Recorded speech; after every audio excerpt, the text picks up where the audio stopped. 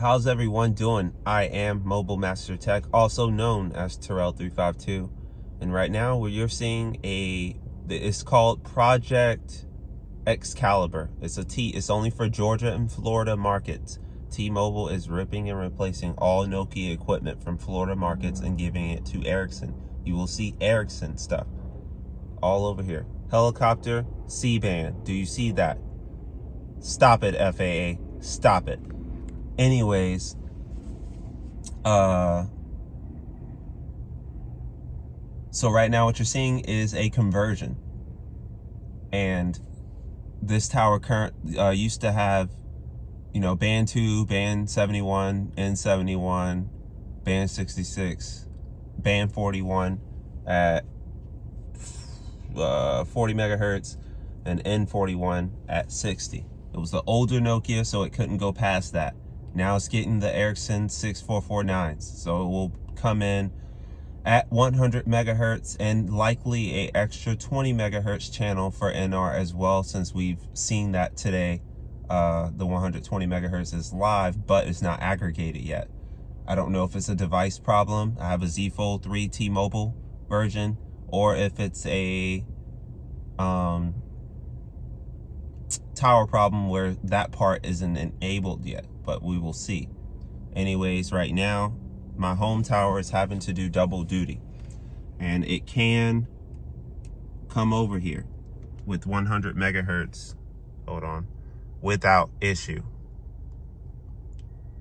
Well, it was just there. It's trying to make a liar out of me, but give me a second, I'll show you what I mean. Okay, here it is. 100 megahertz, that's my home tower. No problem. Now, let's do a speed test. I was wondering why the speeds at my home tower dropped significantly. Instead of doing 400 or 500, it was doing a lot less. So T-Mobile's density is very good in my market. The Sprint Keep sites, they have 20 of them in my county. It's gonna just help with that. Right now, as of right now, there's not a single Sprint Keep site that has been upgraded yet. And you can see the limitations of N41 on the upload coming from my home tower, but the download's not having an issue. Since SACA just so happened to be enabled today, let's see if that makes a difference, because right now my home tower, everything checks out except for the upload and the packet loss. That's really bad. You don't want to see that. So let's go ahead and see. Also, they did enable Sprint on this tower for me to use. It's using 120 megahertz channel band 41 and 110 megahertz channel band 41. It is also using band 25, and it's using at 10 megahertz and band 26 at 5. And just an announcement, if you didn't know, if you've been keeping track with the channel, the PLMN for Sprint Keep sites was, I think, 312, 250. As of today, at least in my market, they changed it to the exact same PLMN as T-Mobile towers, whereas towers that won't be Keep sites have been changed. They stay Sprint separate ones. So it hands off now like it is a true T-Mobile tower, even though it's using different spectrum. Except for the band 41, which they actually switched that to the same band 41 frequencies as T-Mobile's using for their LTE band 41. So that's cool. That's cool to see. And hopefully we start seeing the first Keep conversions really soon. But as of right now, I don't see any. I've been to all the towers to make sure they're not there. We'll get a handle on it. We'll see what happens. All right, so this is my home tower. It is reaching, no problem. This is day one, so there could be issues. I'm just putting it out there.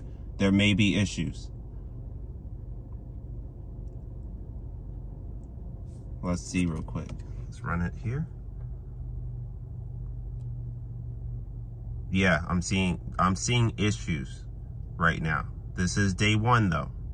So just like Verizon is having issues with C-band over here, I'm gonna give them a couple of days to sort this out.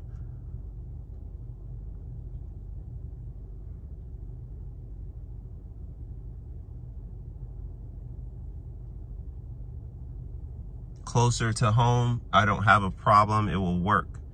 But as you get further away, I've noticed, which is the point of this, it starts having problems, particularly on my tower, nowhere else. The other towers seem to work fine.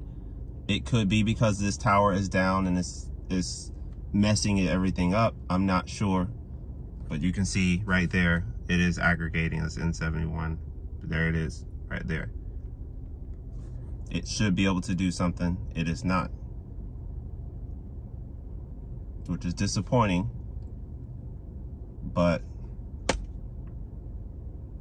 it is what it is. Anyways, that's just a quick network update for you guys. Before I go though, let's I know there's been some, you know, some chatter around Verizon and T-Mobile, especially T-Mobile not being able to download videos as fast as Verizon. Now I can't test that right now, but what I can do is go into my Netflix account and download a video really quick and just see what happens. So I'm gonna go ahead and pull up to the Ozarks because I actually am about to start rewatching. Well, not rewatching, I have to watch season 3, the Ozarks. So we're gonna go ahead, we'll go to download now, and you're gonna see live. Now this is, you know, normally the college would take this, but there's no equipment up there, it's gone. And they just enabled the Sprint, which is on the second rack, to take its place.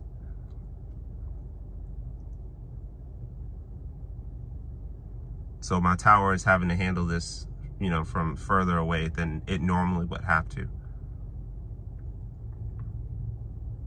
Not to give T-Mobile excuses or nothing, but I mean, it's right there. This is not a typical scenario, which is nice to see. So as you can see, this is about an hour long of a video, and it's at 73% now, 72.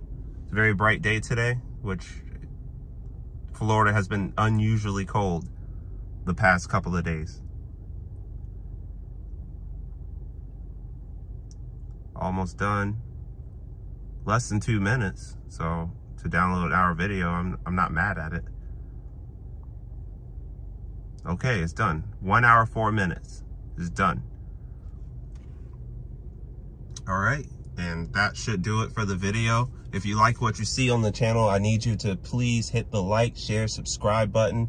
It will help me out greatly. Follow me on Twitter at Terrell352.